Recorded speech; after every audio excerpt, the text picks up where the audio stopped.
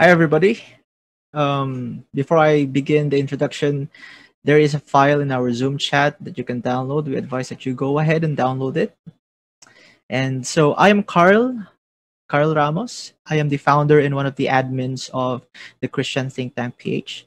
I welcome you all. And also, I am to give a brief introduction about our group. The CTTPH is a movement. Well, what type of movement, you may ask? It is an online Christian apologetics movement that seeks to promote the life of the Christian mind. How do we do this?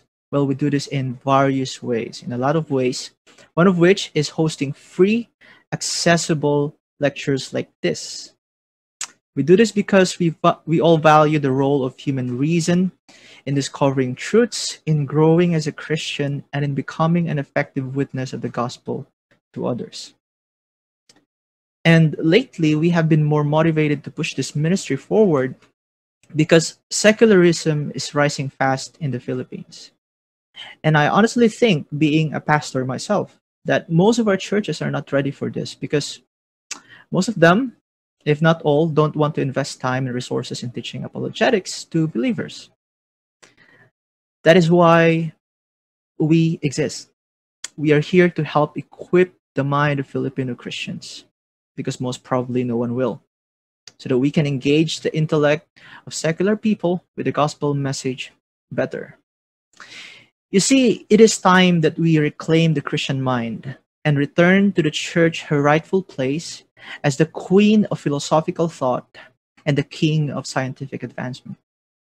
And before I give the floor to Kyle, I'd like to state few reminders. Number one, please keep your mics muted while the lecture is ongoing. We will manually mute your mics as soon as you enter the Zoom meeting. But if you find a way to unmute yourself, please do not be tempted to do so. And don't worry, because everybody will get a chance to speak during our after party. We just want to prevent distractions, especially to our speaker. Number two, we encourage everyone to ask questions. And you can send your questions to us in the Zoom chat box, or if you're watching this live in Facebook, you may drop your questions in the comment section. We will try to get as much questions answered as we can. But typically, due to the volume of questions, we are forced to just pick one question that best represents a category. All right, and that's it for me. Kyle, please take over. Sure. Thanks a lot, Carl. We appreciate you. Appreciate your time.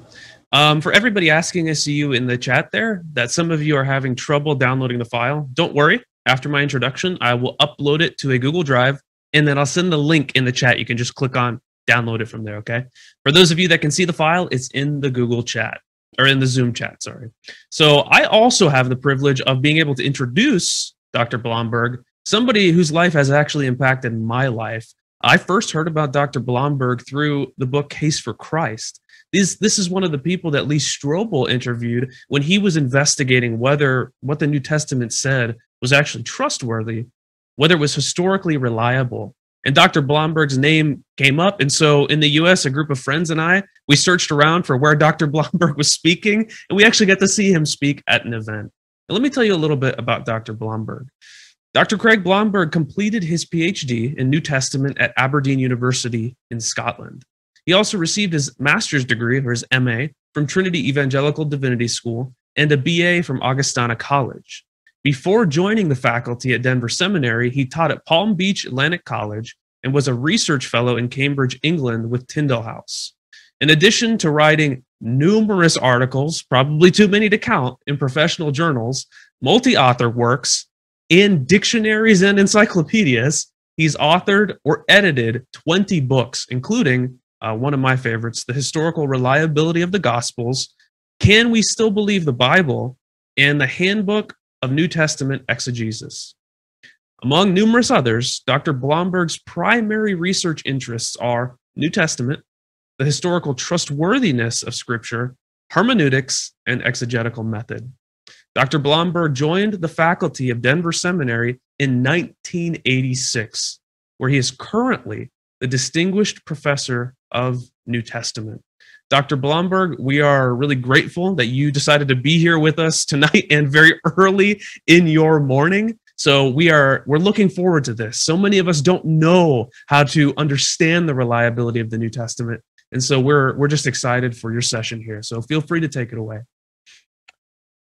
Well, thank you very much, Kyle. And yes, I want to say good morning to you all, but I know it's good evening. And if you are now, thanks to Zoom and related technology, simply taking for granted the ability to have conversations like this. I am 65 years old, and so I can say that I can remember when not only would this have been impossible, but an ordinary telephone conversation from one hemisphere to the other cost, at least when we were in Scotland, about each minute what somebody might earn in about a half an hour at minimum wage. And so we didn't even have very long telephone conversations in those days. We did something called write letters, which really makes me look old or sound old. But thank you for being here tonight. It is a privilege. It's amazing technologically that we can do this, but it also means that I realize I know next to nothing about all of you. I certainly have met many Filipinos around the world, as well as locally. I've been privileged to travel to about 40 different countries, and 4 of them in East Asia, but sadly the Philippines so far has not been one of them. My wife has been on a church short-term missions trip to just outside of Manila, but I have not yet had that privilege. And so I realize that you may have all different kinds of questions and issues. And not only was I invited to talk about historical reliability, but not just of the Gospels, but of the entire New Testament, which I also wrote a pretty big book on that was published in 2016 called Historical Reliability of the New Testament. And about all that we have time for is just to hit some highlights, talk about some key issues, and how you might think further about them. So I realize that at the end of our time together, it could be very easy to, as we sometimes say in the States, feel like you're drinking out of a fire hose. A whole lot of stuff will have appeared before you on the PowerPoint presentation, but Kyle has that. The people there are welcome to share it with any of you who want it. I hope you are all able to access the file one way or the other that has been downloaded. That will be our outline that we'll follow. Certainly we'll try to get to as many questions as we can, but somebody will be frustrated, I know, and I apologize for that in advance.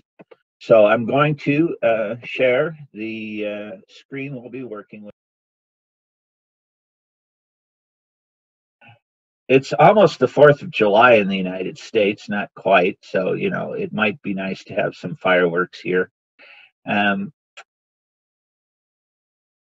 We're just going to go one section of the New Testament at a time, and that means beginning with the first 3 Gospels, which are often called the Synoptic Gospels, because you can create a synopsis, a look at them in parallel columns, and see that they have much more in common with each other than their differences. And so we'll say a few things about John included in this section, But then we've also got a section of the notes devoted to John more specifically. What does a historian look for if you're trying to evaluate the potential trustworthiness of some ancient document that looks like it's written as a historical narrative? Well, two of the things that you'll see there on the first line in the document under the Synoptic Gospels are the questions of authorship and dating. Who wrote it?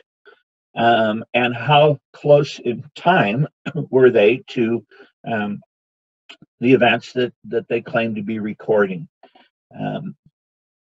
As we look at who Mark and Luke and Matthew and John were,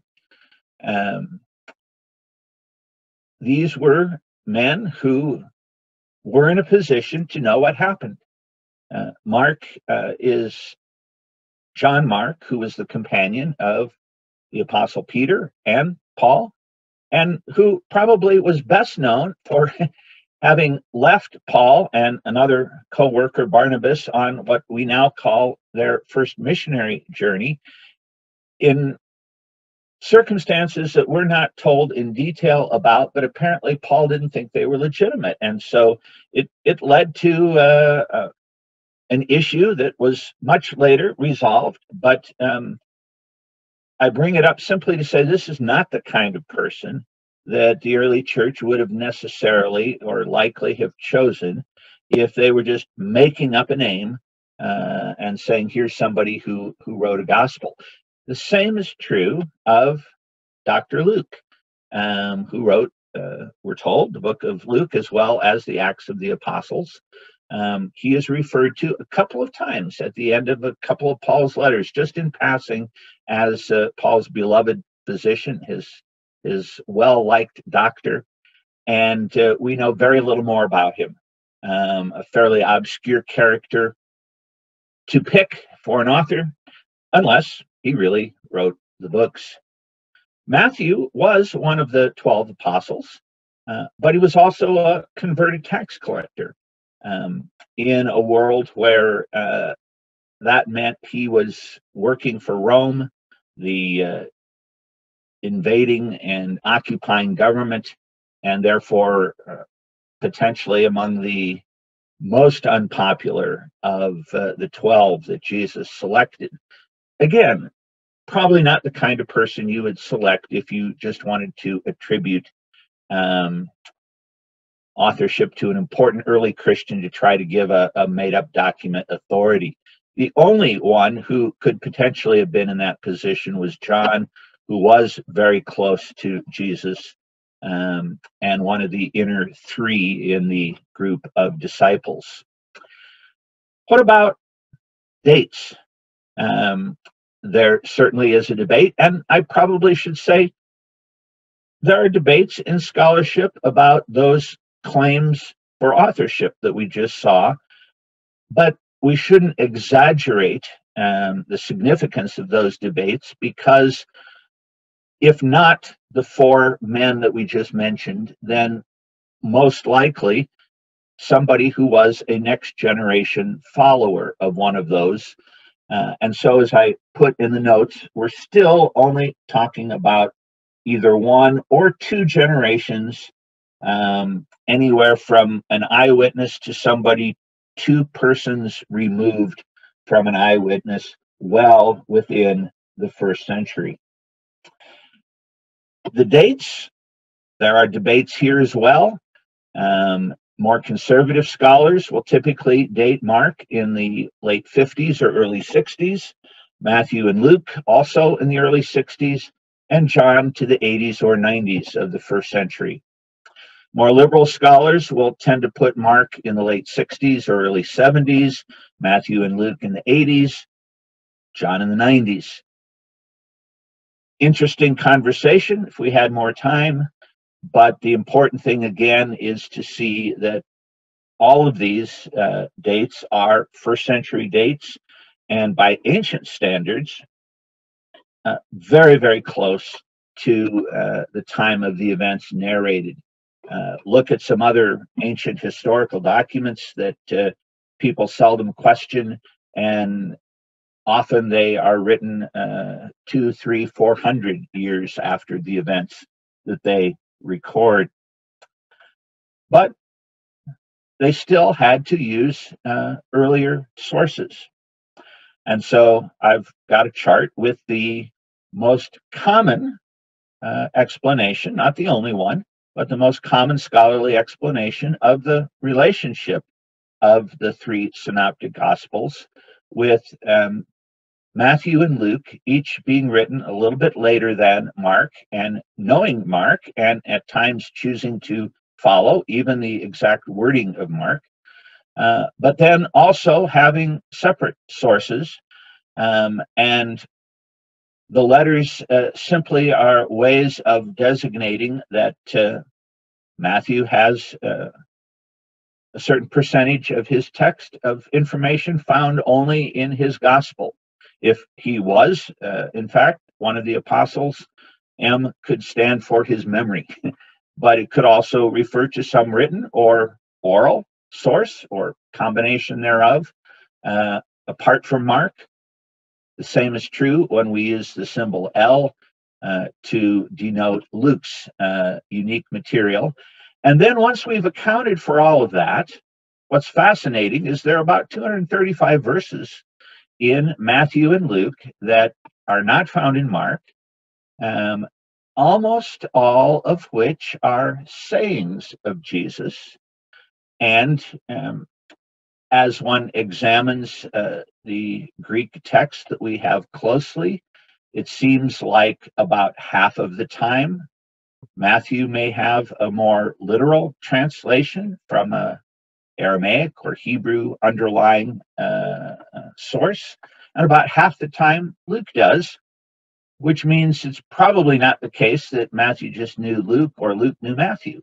And because 19th century Germany first developed this thesis, where the word for source in German was Quelle, beginning with a Q, that has come to be known as Q. And if you're fans of James Bond, there's no relationship between this Q and the spy that has that designation in the James Bond movies. But then there are other things that the first Christians would have relied on that I've written for you there. In the ancient world, in an oral culture where the majority of people could not read or write, things were passed on by word of mouth. And there are documented abilities of people to memorize large amounts of material and pass it on very accurately. There are other documented instances of people who would memorize main points and main episodes in a long epic narrative, and then have the freedom to include or leave out, to abbreviate or to expand other parts of a story that was important to them, what we call flexible transmission within fixed limits. And a fascinating area of study is the whole area of social memory. When a group of people knows an account of its origins well and frequently retells it in community, so that there are checks and balances if somebody says something wrong or leaves out something important, that others will have the freedom to interrupt and to correct or to supplement that speaker. A scholar by the name of Craig Keener teaches at Asbury Seminary in Kentucky in the U.S., has probably done more than any other living scholar to show all of the mechanisms by which writing in one form of biography, known in the Greek and Roman world, and then in the case of the book of Acts, writing in a historical narrative, just all kinds of signs of trustworthiness that we simply don't have time to go over here. But then someone says, so what about all of the differences between, especially the close parallels in Matthew, Mark, and Luke? What do we do with those?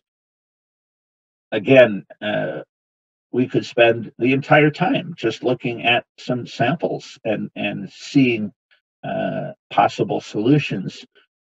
But a generalization that I find very helpful in many, many instances is simply to say the ancient standards of precision were not what ours are. In a world where the most accurate timekeeping device was a sundial, and you didn't wear it on your wrist. People thought in terms of quarters of the day. People didn't have quotation marks or any felt need for them. And so if you own a Bible where as probably every version of the Bible that's been produced in the modern world has quotation marks, that's what some editor or committee has decided is the saying of somebody. But it doesn't mean that the ancients would have thought of it as word for word, verbatim. It means this is the gist. This is faithful to what that individual said. I find it helpful to pause at this point and look at Scripture itself and what one of those gospel writers himself actually said. The first 4 verses of the Gospel of Luke talk about what Luke believed he was doing. And in different language, we can see an awful lot about what we've just introduced. Already in Luke's time, Mark and Matthew may well have been written, but other shorter sources, and not just the ones that we've hypothesized. Some of them oral, some of them written, were probably circulating. And Luke was aware of those. And he focused on talking as somebody who was not a Jew, not from Israel, not an eyewitness of Jesus' life. He focused on talking with people who were. And a little expression there, those who were eyewitnesses, but then it says servants of the word, which probably is a more specialized term than most of us realize, referring to those who were authorized or certified, acknowledged as people who could reliably tell the Christian story. And then Luke says he didn't leave it at that. He himself engaged in what we would call historical investigation. He took things and put them in an order that made sense to him. For us to understand the Gospels, we have to realize that sometimes they write in chronological order, and sometimes they write in topical or thematic order, which accounts for the different sequences along the way. But he wrote in order to help a person who probably was the patron who underwrote Luke's project because it would have cost something, and probably was a high-class person because Luke refers to him as most excellent Theophilus. Was he a new Christian or someone inquiring into the Christian faith? We're not sure, but either way, Luke wants him to know with a greater degree of certainty or assurance the things that he has started to learn about. All of this reinforces the idea that the Gospels were written with a historical intent in mind. Someone will ask, well, what about sources outside the New Testament? What about sources that aren't even Christian from the ancient world? And you can find all kinds of made-up things on the internet. I assume everybody knows that by now. Don't believe something just because you read it. including me. Check it out. But you'll find bloggers who say there's no ancient non-Christian testimony about Jesus, and maybe some of them really don't know. I think most of them are deliberately lying from my experience. They know better. But there are two key references in the first century Jewish historian Josephus. In the oral traditions that were much later written down in the Jewish document, the Talmud, another half a dozen. There are Greek and Roman writers whose names probably are unfamiliar to most of us.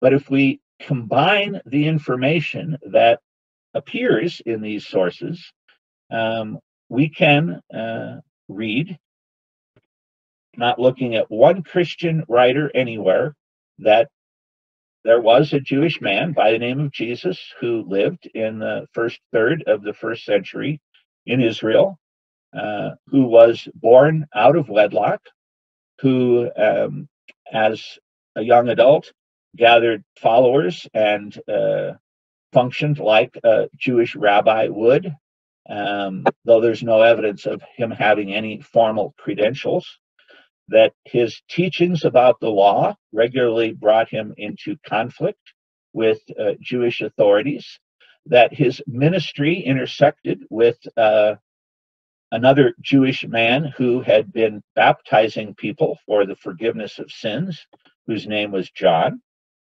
and that eventually he ran afoul of the authorities enough that he was crucified, executed in a gruesome fashion under the Roman governor in Judea, Pontius Pilate.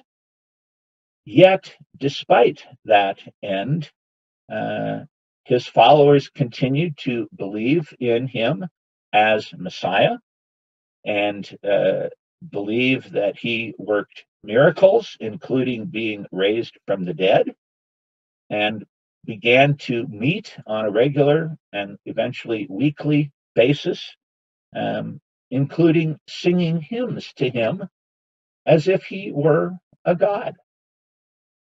Actually, a remarkable amount of information in the ancient world, given that Jesus was not the kind of person that historians wrote about, because he wasn't royalty, he wasn't a rich person, he wasn't in any official position of leadership or notoriety in his society.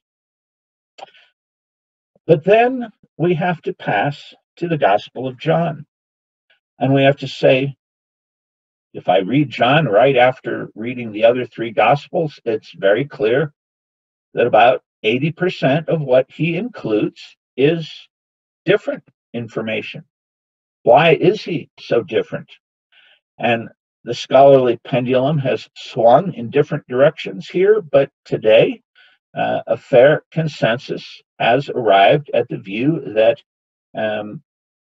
he certainly, writing last and latest of the four, would have been aware of what the contents of the other Gospels were, but was not in some kind of literary relationship the way Matthew, Mark, and Luke were with each other.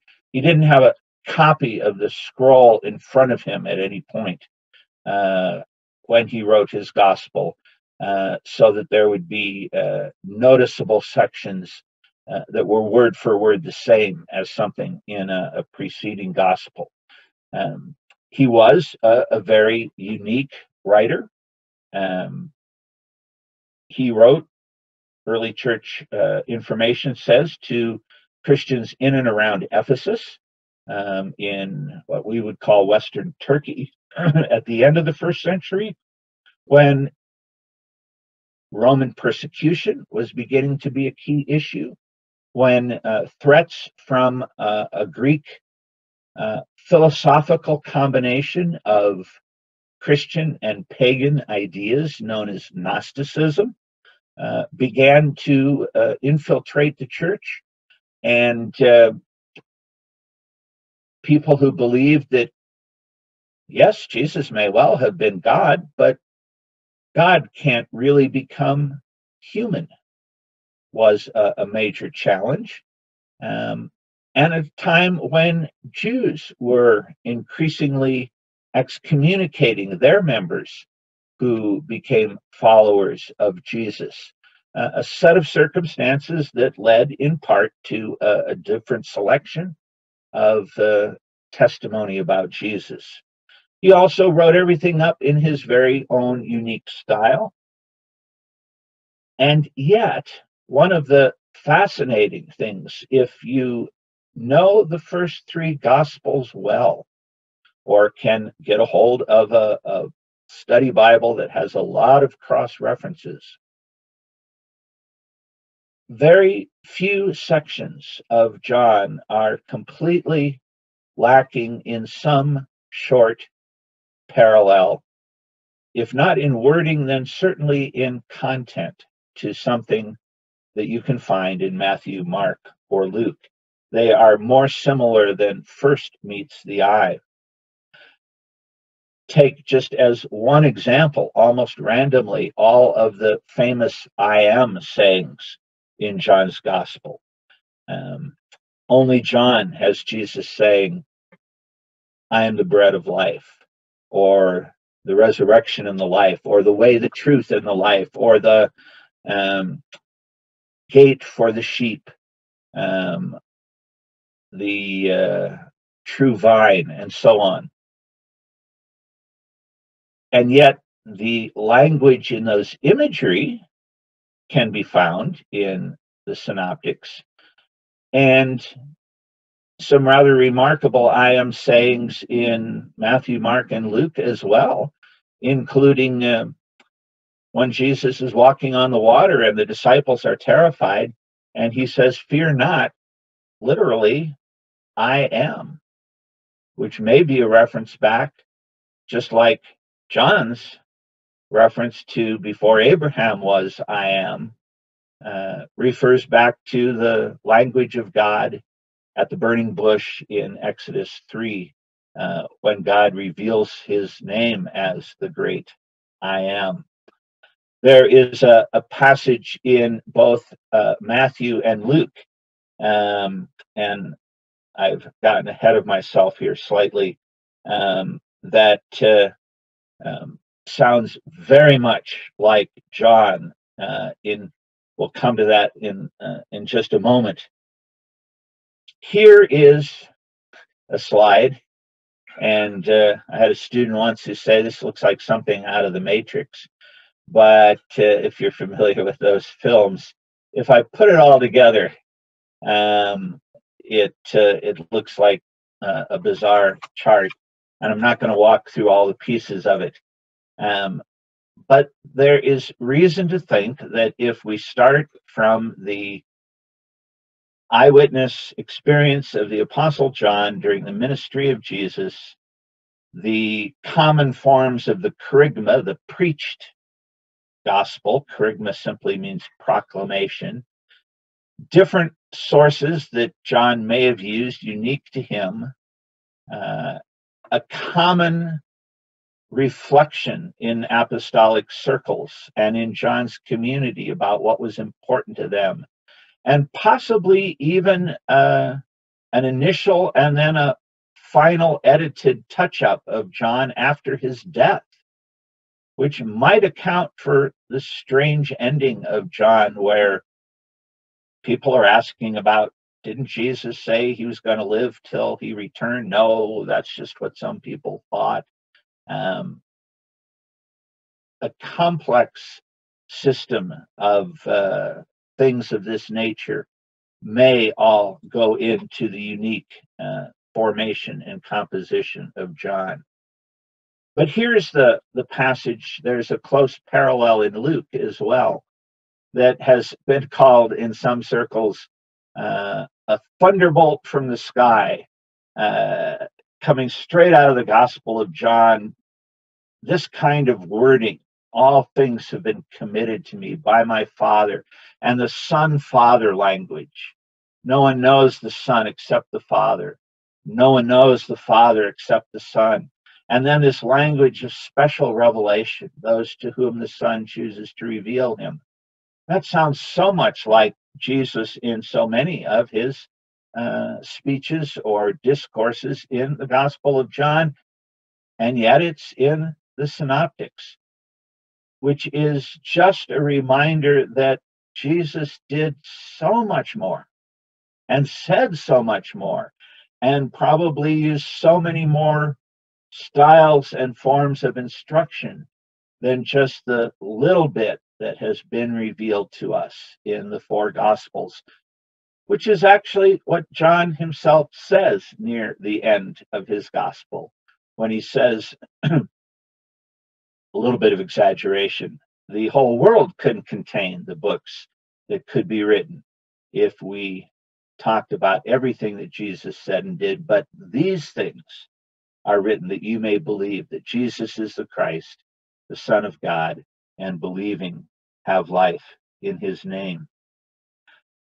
We could take the time, and again, I am going to simply go through a series of slides. You can take them away. You can get a hold of my book or others like it that give this information. You'll see on the handout, the file that's been posted, all kinds of references to good, recent, detailed scholarship if you want more information on all these. But archaeology, and it's interesting, the vast majority of the spectacular archaeological discoveries have specific bearing on details in John's Gospel. I've just selected a handful of things here. The two pools of Bethesda and Siloam, and research continues to go on even as we speak. You can go to Jerusalem. You can see the excavation of these pools. They were probably ritual immersion pools on a giant scale, Olympic-sized swimming pools or bigger, both in the north and the south of the temple precincts to help people purify themselves en route to worshiping in the temple. How could the book of Acts say that 3,000 people were baptized on one day? Simple. They did more than that on one day as people were coming for every Passover in these immersion pools. And we won't take the time to talk through all of the other items on this slide. If we move to the Acts of the Apostles, now we move into a very different realm where we're not looking at the tiny little country of Israel down in the middle and lower right-hand corner of this map. We're looking at a wide swath of territory, and this map doesn't even include Rome. You can see the very tip of Italy in the far left-hand upper corner. I picked it simply because it's one of the clearer and less cluttered maps that you can download legally from the internet. It happens to be Paul's third missionary journey, but the purpose of putting it here is just to show there are cities, there are provinces, there are islands. One of them is misspelled. Cyprus should be Cyprus. That kind of cypress is a tree. There are bodies of water. There are even roads that are mentioned in the book of Acts, every single one of which has been discovered, including some in less than the last 100 years that people for a long time weren't sure if they were genuine places or not. We can do the same kind of thing with the names of people. Here's a not so trivial Bible trivia quiz for those of you who are longtime Christians. Could you identify without looking up who all these people are. They all appear by name in the book of Acts, and I just picked the most famous ones. Here's a list of different categories of leaders, some of them Jewish, like the Jewish High Court, the Sanhedrin, the Italian regiment, the name of a cohort of Roman soldiers. And most of the rest are simply individuals or groups of people who were in some form of leadership, unique to a specific city or province, not necessarily used in neighboring cities or provinces. And Luke gets every one of them right. This is not what you find when you read Homer's Iliad and the Odyssey. This is not what you find when you read Old Testament apocryphal books like Judith or Tobit. This is not what you find when you read first century Greek or Roman romances. Oh, you may find a few places and a few people that are accurate, but most of it is demonstrably fictitious. There are all kinds of other lists and charts. And again, I know I'm going too fast for you to take notes. That's deliberate. I'm trying to simply create the impression that, well, here's another one. From non-Christian sources only, I can come up with all of the dates of the events in the book of Acts within a year or two of what we see on the slide. And then based on information in Acts, because Acts gives a lot of detail of time that elapses in different places, I can begin to fill in other information and come up with a very credible chronology of the book of Acts. Not everyone agrees with it. There are reasons for questioning individual dates, but a fair consensus of scholars who've specialized in this topic. The point of the slide is just to say, pick for me any novel that you can find in the ancient Jewish, Greek, or Roman world, even if there are some historical trappings in it, and you cannot create, even just using the document itself, much less looking to information elsewhere, you cannot create a list of information in this kind of detail to show that the writer is attempting to write accurate history. You may have seen a chart like the last one someplace. You may not have seen key events in the life of Jesus. I don't know why introductory textbooks don't tend to do something like this as often. But from the Gospels and Acts and the epistles of Paul, we can together compile a plausible, brief outline of the life of Saul of Tarsus up to when he begins the part of his ministry that Luke records in more detail. You cannot do that with the characters in Homer. You cannot do that with the apocryphal accounts of even Christian later accounts of the doings of Jesus or the apostles. There's just not that kind of information supplied to make compiling such a chart possible. That's one of the ways to distinguish novels from historical writing. What about Paul's letters? People have read the book of Acts and said, isn't it remarkable that there's not a word in Acts about the fact that Paul ever wrote any letters? Interesting observation. I don't know entirely what to make of it, other than Luke seems more interested in telling where Paul went and what he did at each place. And yet, from Acts and from the incidental autobiographical reflections in Paul's letters, Paul never sets out in Romans to say, now, by the way, guys, here are the churches I've been to before. This is the order. This is how long I stayed at each place.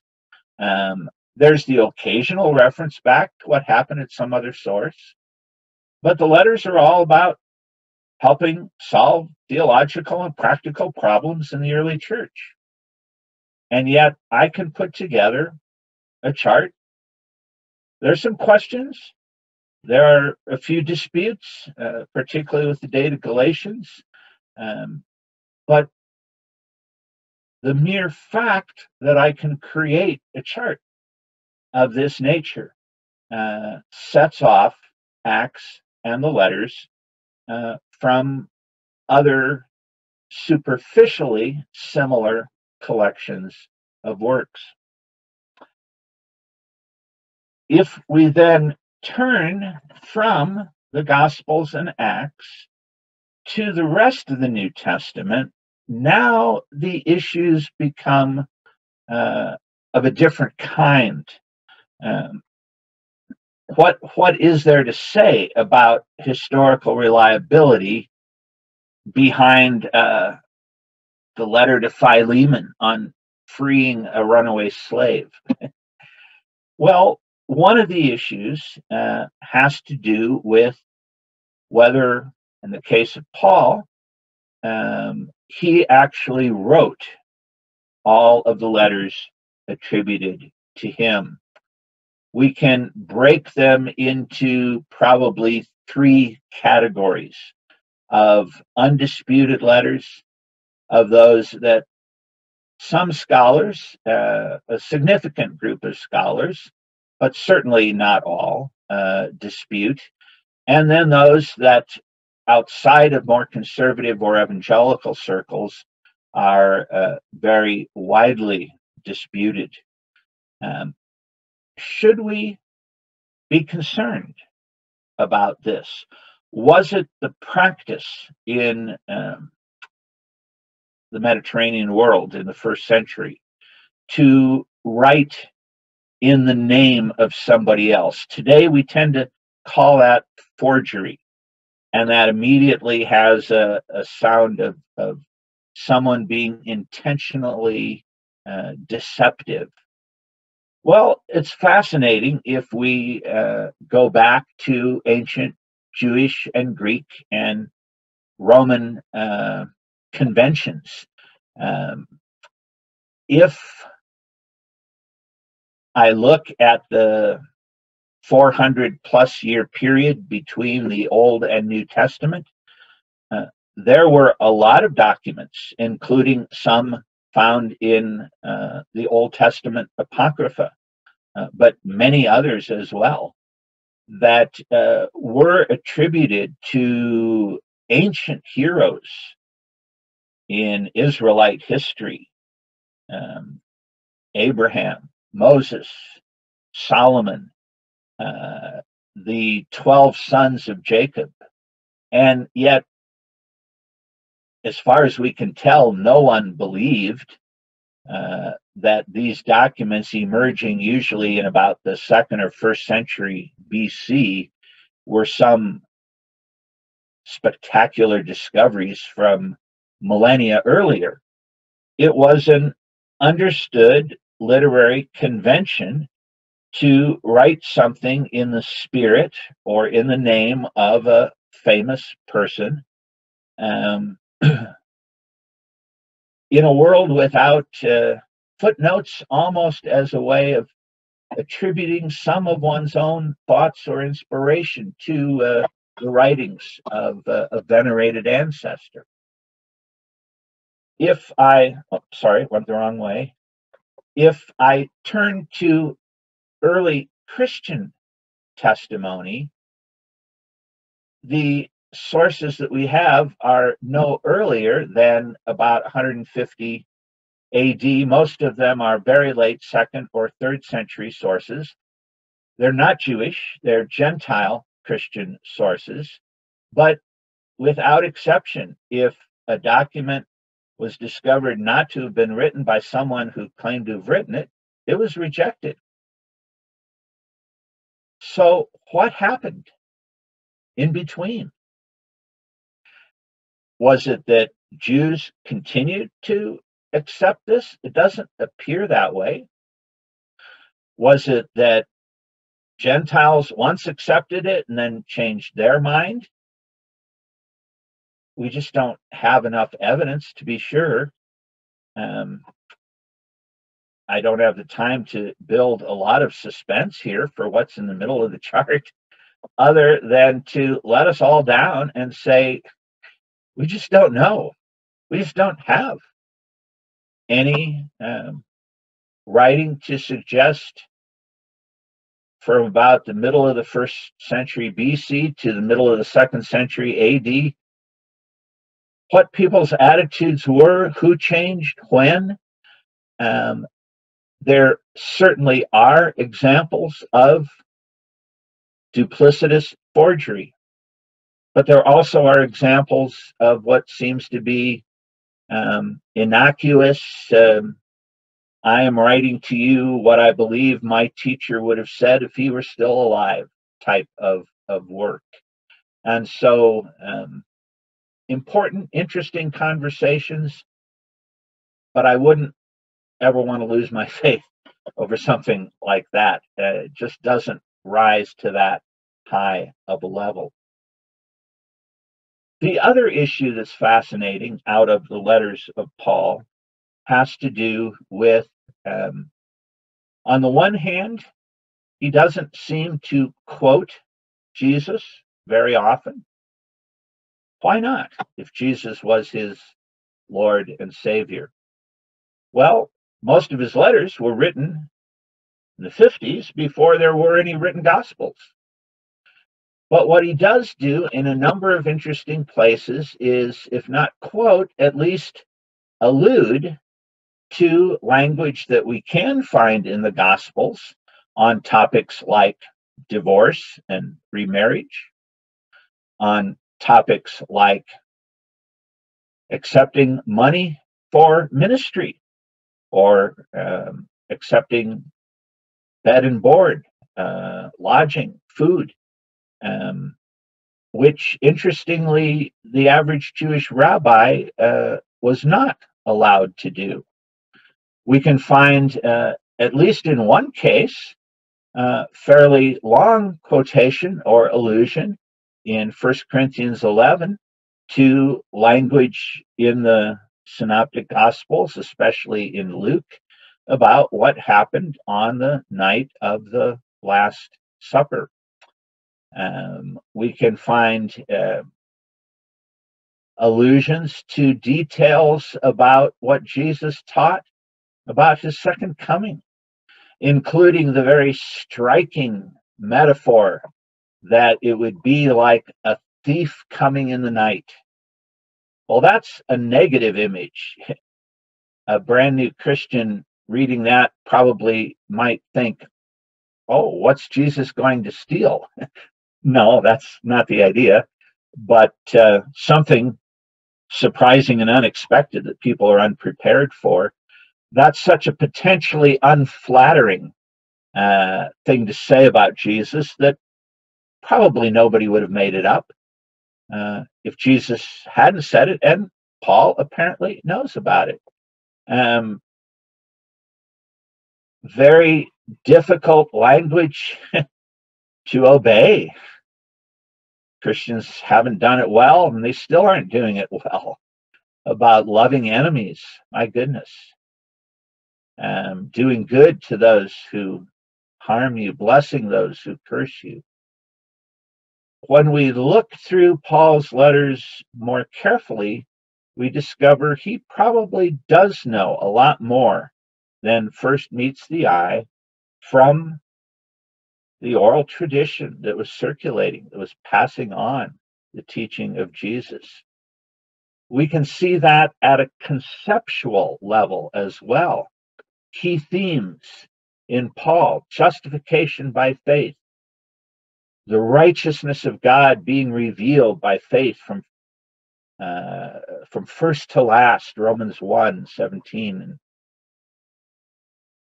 the law as fulfilled in Jesus, the double love command to love God and neighbor as ourselves, consistently countercultural roles for women, even though, and I think I've got the titles reversed here, I just realized that should say at the bottom of the screen, even though no unequivocal examples of women as elders or the highest level of teaching authority in the church.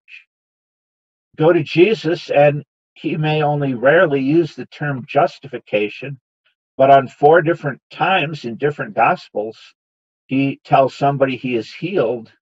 Your faith has saved you, and there's reason to suggest that it's spiritual as well as physical healing. He says in the Sermon on the Mount that we are to pray, your will be done, your kingdom come, your will be done, as if that defines part of what God's kingdom coming means. And he goes on to say, seek first the kingdom of God and his righteousness. Apparently those are interrelated. They're not separate topics, even though Jesus does talk about kingdom a whole lot more than Paul does, and Paul talks about righteousness a whole lot more than the kingdom.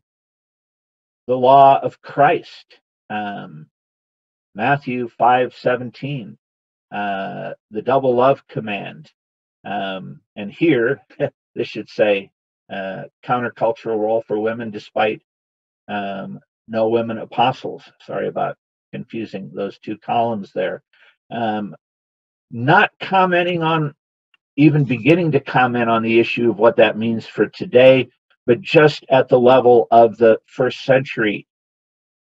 The list could be extended in some detail. David Wenham's book that I list on the file goes into a lot of additional detail there. The rest of the New Testament, the issues shrink in number. They continue to surround issues of authorship, which we don't have to go into a lot of detail on. Hebrews is the one letter that, at least in the original manuscripts, had no claim of authorship attached to it.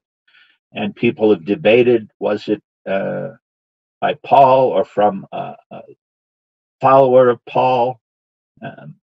That doesn't have to rise to the same level of issue as some of these others. James has the very famous supposed contradiction with Paul. Is it faith that saves you, or is it faith without works is dead?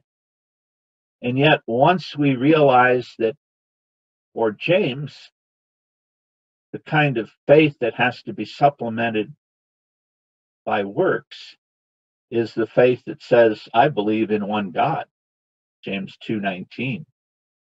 But I do nothing to help even the neediest of my fellow believers. It's Jewish monotheism, whereas Paul, when he talks about faith, it's faith in Jesus. Similarly, when James talks about the works that have to demonstrate the reality of faith, he's talking about deeds of Christian mercy. Whereas when Paul adamantly, especially in Galatians and Romans, talks about no one will be saved by the works of the law, he is talking about the laws of Moses. Both writers actually are in agreement. Galatians 5:6, which is Paul, explicitly talks about faith working through love as that which matters rather than either circumcision or uncircumcision. I got a couple of these slides reversed. Sorry about that. Who wrote Hebrews? All kinds of options. The first column are ancient suggestions. The second column are more modern ones. What's interesting is the ancient ones are all people who had some contact with Paul, even if they weren't Paul himself. But that doesn't have to be the same kind of issue. First Peter and Second Peter, very different from each other in style. What's going on there if Peter wrote both of them? Well, Peter in First Peter says he may have used a scribe, as people conventionally did. Maybe it was Silas. Second Peter suggests that Peter's martyrdom is very close, and that he may have realized he wouldn't live to finish writing this letter, and that someone following him may have written it up in its final form. We don't know either of these for sure, but it may help explain some of what's going on. The little letter of Jude. What could there possibly be to question about Jude? Has a number of references, especially the metaphors that are used to describe the false teachers in Jude's communities. And my goodness, one parallel after another to 2 Peter chapter 2. There's a literary relationship here. What's wrong with that? One early Christian writer discovering that another one is already written, and used a great set of comparisons. I realize that I am within a couple of minutes of my hour's limit, and there are more topics here, and maybe somebody wants to ask about them in our Q&A time. So let me just tantalize you and frustrate you simultaneously. What about all the so-called Gnostic literature and Gnostic Gospels that people are talking about today? Well, here are my answers. I don't have time to go over them, but you can read about them in the book. What about the books written after the New Testament that have all kinds of fanciful apocryphal stories about Jesus and the apostles? Well, here are my answers. And I don't have time to go through them, but maybe you want to come back and ask about them. What's the real story about how the text of the New Testament was transmitted? There's only two big textual variants, only a couple dozen decent-sized ones, and we have so many manuscripts available, we can figure out what's original and what's not. And even in the handful where there's some dispute, nothing that matters for Christian faith depends on any disputed text. How did the canon come into existence? It was not anything that Constantine created. It had nothing to do with the Council of Nicaea. It was a slow process that began already in the early 2nd century. And there weren't any debates over 20 of the 27 books, including the ones most of us know best. You don't always know that from the web. And there were criteria that were followed. What about miracles and all the so-called ancient parallels to them? Well, Most of them aren't all that close. They're about gods that died and rose every year according to the seasons. Or if they are close, they're written later, after Christianity. They can't have been the source for Christianity. No known claims of bodily resurrections of people known to have been real humans living recently. So my conclusion is faith rational? We all have to take a step of faith, or some would call it a leap of faith. Does it, as I've tried to think of an analogy based on the long jump in athletics, is it like somebody running down the track the direction the evidence is pointing them, and then screeching to a halt and trying to throw themselves backwards in the opposite direction? A backwards long jump? Faith despite all the evidence?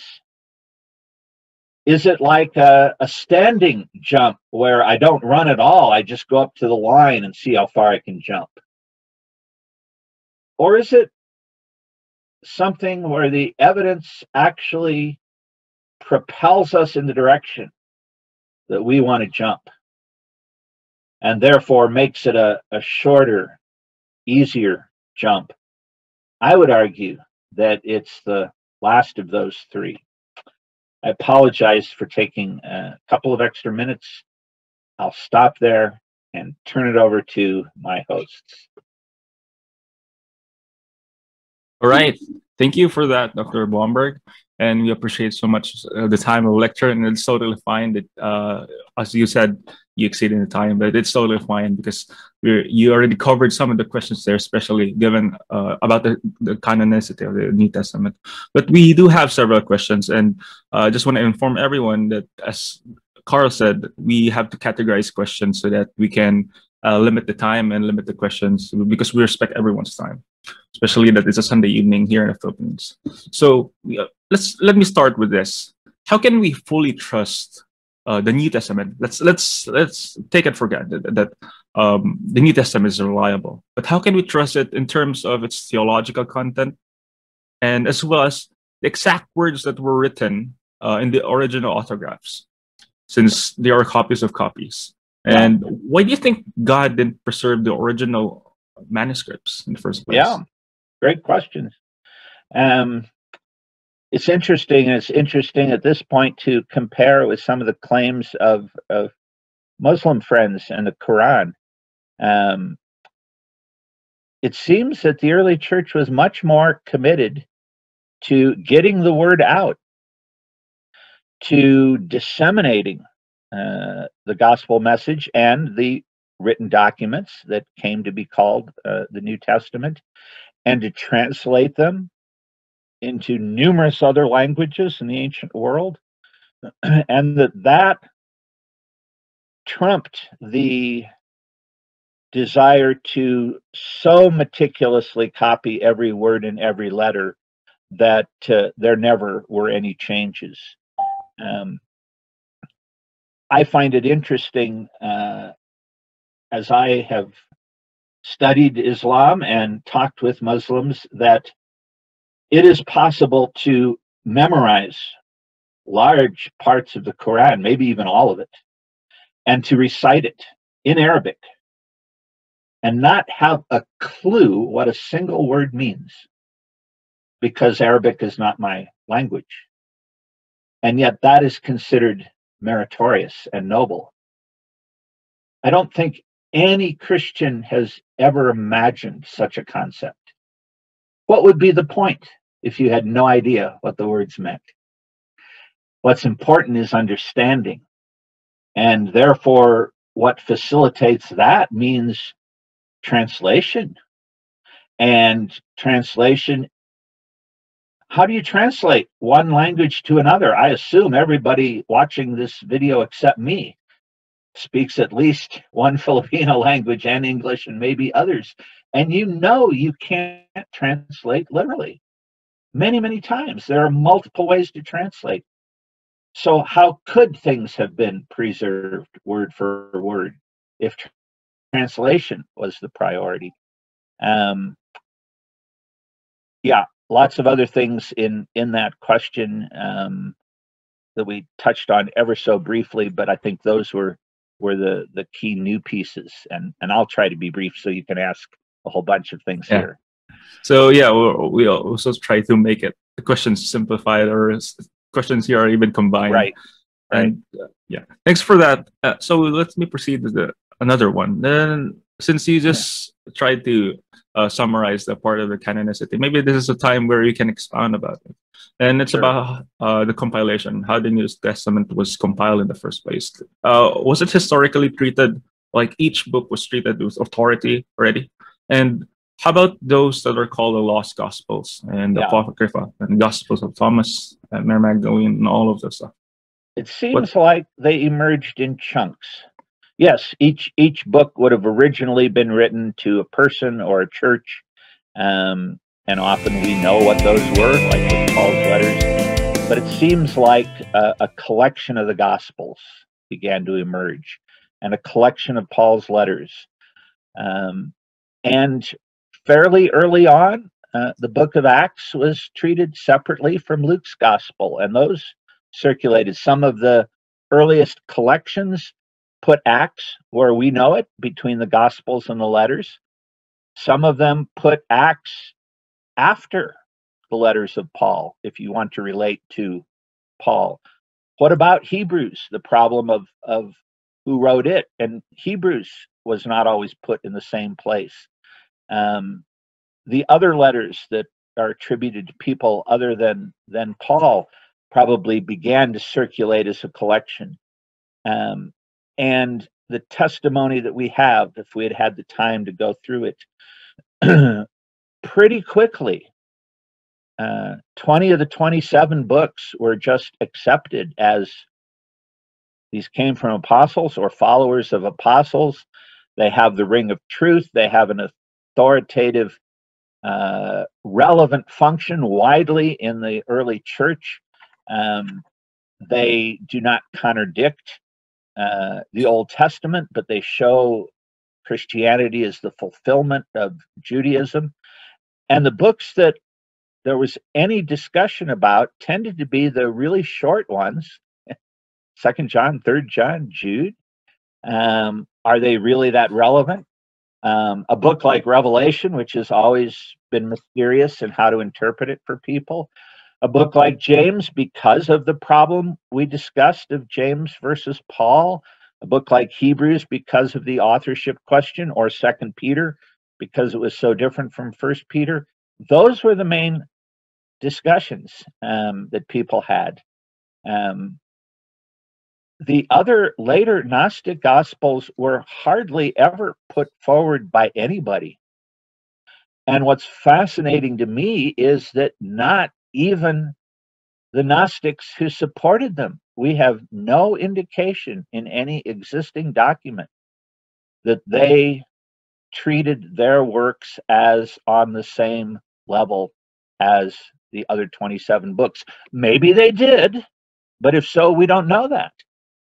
It's really only been modern scholars who have said, oh yeah, let's consider some of the Gnostic Gospels, because some of the theology is very compelling to the modern skeptic, where you find God within, you find the spark of divinity within every human being waiting to be fanned into flame.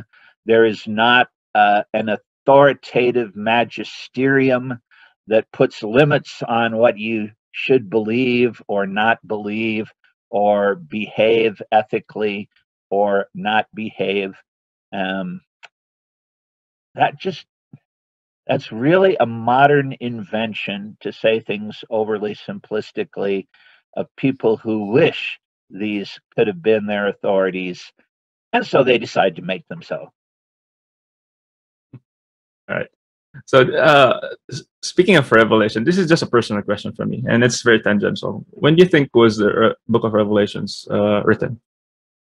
Probably in the 90s under the reign of Domitian, when there was a brief, but in certain places, intense persecution of the church. And John is in exile on the penal colony island of Patmos and gets these amazing revelations that he sends back to the mainland. But they are all given to him in imagery that would communicate to first century people, first century Christians. The worst thing you can do in interpreting the book of Revelation is forget the historical background and say, well, let's speculate about what things in today's world might correspond to X, Y, and Z. The first thing you have to do is to say, what would Christians living in Asia Minor at the end of the first century, how could they have made sense of this imagery? Exactly, like especially in the Old Testament and how we try to read those stuff. Right. It dates much. That's right. In the past. So another question here is about the differences among the Gospels. Yeah. Since you already talked about it earlier, especially from the atheists or the skeptics, this is often where they try to attack, saying that the Bible has contradictions. But can you expound more on that? Do you think differences would necessarily point to contradiction? And just to add, how do you explain these differences in light of the doctrine of inerrancy? And another side note, do you think these differences are lapses from memorization from the process of the events by the authors? No, I think they're very deliberate ways to write up accounts in different lengths, different amounts of detail, selecting different portions of events, and to have a viable doctrine of inerrancy. What we are saying is that the works of Scripture do not have errors, at which point somebody should say, well, how do you define an error? And again, the only legitimate and fair way to do that is to say, what would somebody in the time of the book of the Bible that we're discussing have defined an error? To use just one somewhat trivial example, you gentlemen were incredibly prompt in starting this show. I've been on podcasts in the US or Zoom sessions where a starting time of 9 o'clock meant 10 after 9. Is that an error? No, it's just that in a certain subculture, that's what you mean. You don't hold to time frame that tightly. What does it mean to say, and immediately Jesus did such and such? When you look at a parallel gospel and it was 3 months later. Well, immediately in the ancient world often meant, and now the next most important thing I want to tell you that happened is, well, we don't use language like that, but they did. So that doesn't solve all the problems, but degrees of precision really does solve a huge number of them. The others, you just pretty much have to go one at a time. And it's hard to generalize other than to say, give me an example of what you're thinking about, and I'll give you my best shot at how I deal with that one, which the book goes into great detail on. Yeah, so like the audience is a big factor in how the gospel's written. Absolutely. Like what is most relevant to them. Absolutely. Yeah, that's wonderful. And yeah, that just struck me. Thank you for that. So let me proceed here. Here's another question. What are your thoughts about what James Dunn's statement about the gospel? The 4 gospels were just an interpretation of the writers with the actual words of Jesus Christ. So I think this question is about what do you think about the extended words there, especially the epistles with Paul? I've seen you contrasted what the doctrine of Jesus would taught and Pauline, and there are really similarities, and in fact very similar. Do you think there are added theological content with the writers, apart from what Jesus just literally said? Oh, sure. Otherwise, there'd be no point to have anything in the New Testament beyond the four Gospels. If nothing had changed from the Old Testament, there'd be no point in having even the four Gospels. If nothing had changed from the 5 books of Moses, there'd be no need to have the Old Testament beyond Genesis through Deuteronomy. Every stage, every section of the development of Scripture is what theologians often call progressive revelation. God recognized that at certain times in history, certain amounts of information, certain accounts of historical events were what his people needed. And over time, this continually gets supplemented until it comes to a close with the end of the book of Revelation. So yes, there are plenty of topics. What should Christians do when it comes to lawsuits? You can't find a word in the Old Testament or the Gospels or the book of Acts on the topic. 1 Corinthians will tell you, you are not to sue fellow Christians. Well, isn't that interesting? There are an awful lot of people, at least in my country, who seem never to have read that. That's a case in ours as well. I thought it might be. There's another question here, Dr. Blomberg. Do you think the New Testament fits into the genre of ancient biography, similar to Mike Licona's or Craig Kinner's view? And won't this boost the New Testament's reliability? No, because the people who criticize that need to go back and read Keener and Licona more carefully. Yes, there are forms of Greek and Roman history and biography that were not terribly well done, and there were others that were quite well done. And nobody says that one couldn't do writing in the style of Greek or Roman biography even better than anyone whose works have survived had done. It's kind of like, I don't know if this is a good analogy. I've never thought of it before. It's off the top of my head, but I am taking, I'm writing essays for a final exam at the end of a course of study. And somebody says, you're going to write an essay on, pick a topic, the history of commerce between Brazil and the Philippines a couple hundred years ago. Oh, you don't want to go into that topic. No. Everybody who's done it so far, they've had some problems. Well, what do you mean? Well, they just haven't always been accurate. So I shouldn't research the topic? What's to say I can't do an accurate job? So I think people are mixing apples and oranges when they do that. So thanks for that. Maybe one of near end questions for the question and response portion. You said earlier about accuracy. You mentioned that in the early parts of the lecture. So if accuracy wasn't important, why were scribes punished so harshly if they made even one error in copying of the Old Testament? So I think this is referring to the Old Testament's culture of scribes and manuscript copying. That was not standard practice.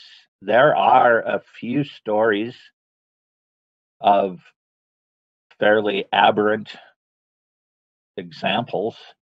Qumran, which was an extremist movement on the shores of the Dead Sea. It is remarkable if you compare the Hebrew texts of parts of the Old Testament over the centuries, especially by the time you get up to what's called the Masoretic text in the 600 AD and following.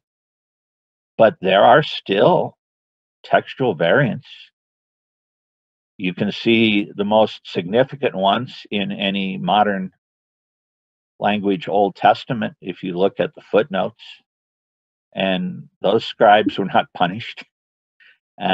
People did the best they could. They did meticulous checking and double checking and triple checking, but errors still came through.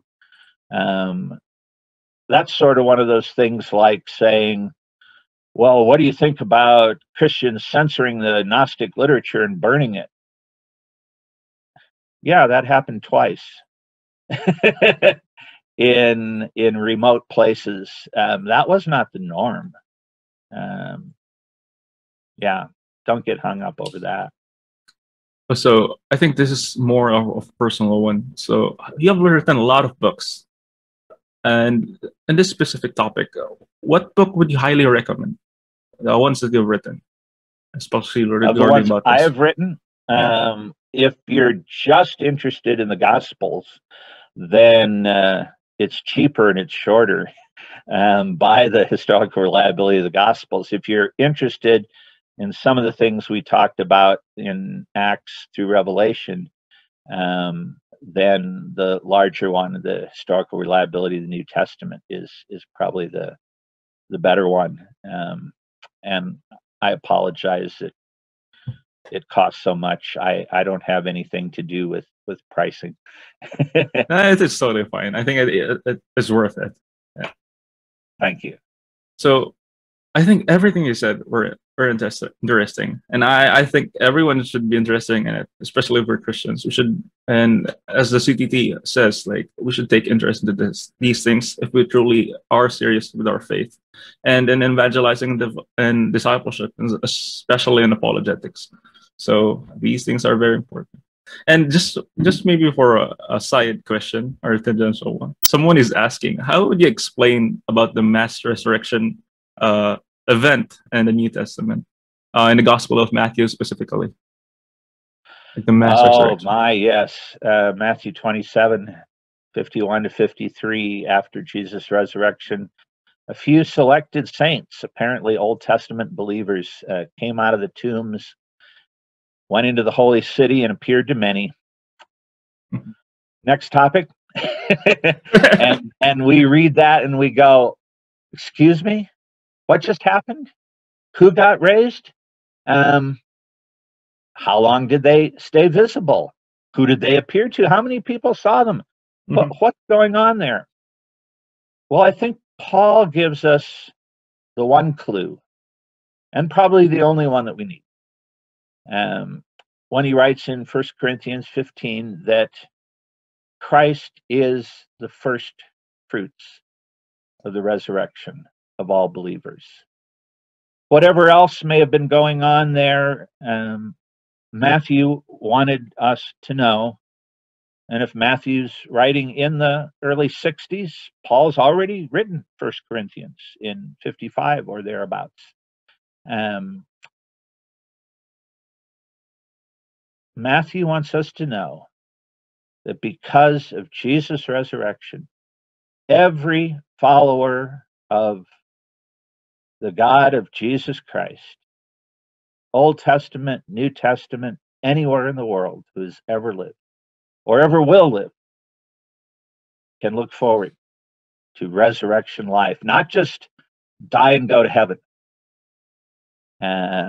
That's just the beginning of the story, but anticipate new heavens and new earth, the end of the book of Revelation, an eternity of renewed relationships with all our Christian brothers and sisters and people we've never met.